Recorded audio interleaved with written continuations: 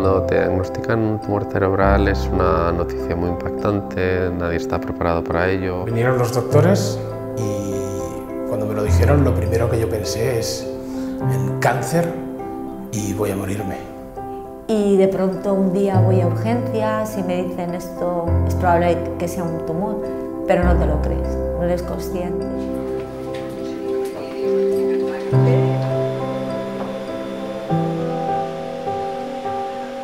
Los tumores cerebrales suponen una patología grave por dos motivos fundamentalmente. Son tumores con un pronóstico vital muy corto, producen además alteraciones neurológicas que hacen que la calidad de vida sea baja. Te falta una mano, te falta un brazo completo, o sea, la pierna. No tienes la misma fuerza que tenías antes. Eres otra persona, lo que ves en el espejo no te reconoces, ¿no? Con mi tumor, con mi deformación, con mis miedos. De nada sirve hacer una intervención con una calidad técnica muy importante si nos olvidamos de cómo vive el paciente después de la cirugía.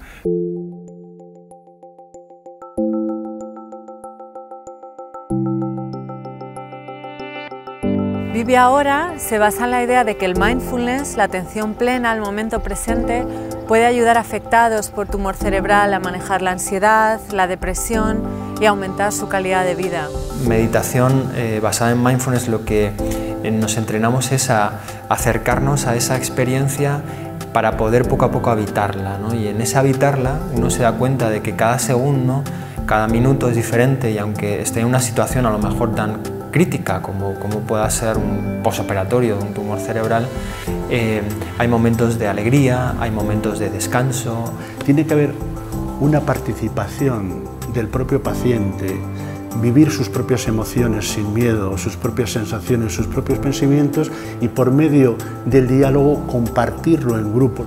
En abril del 2016, Nirakara, en colaboración con el Hospital Clínico San Carlos y con ASATE, realizó el primer piloto aplicando este tipo de entrenamientos basado en Mindfulness para pacientes con tumor cerebral.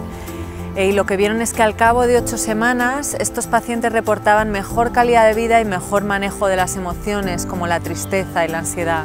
Y era imposible tomarme la quimio. Y mira que me la tomaba en casa, pero me costaba. Entonces con Mindfulness pues contaba, relajaba, aspiraba y yo decía, venga, ahora la pastilla. Tomarlo con una perspectiva diferente, desde una calma, desde un estado mucho más tranquilo. He dejado de estar no tan tensa y de relajarme mucho. Y otros mejoraban disfrutando del momento, sin pensar en las próximas revisiones y aprovechar el día y disfrutar de él. Es que este curso te enseña a vivir,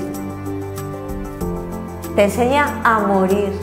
Abrirme una nueva puerta en terapia para gente que le costaba mucho adentrarse en este plano emocional, el poder meditar y hacer introspección, la autocompasión. A mí me ha abierto un nuevo mundo de posibilidades para trabajar diferentes estrategias. Con este vídeo te pedimos tu apoyo para seguir adelante con el proyecto Vive Ahora, para que este tipo de entrenamiento se extienda a más afectados por tumor cerebral.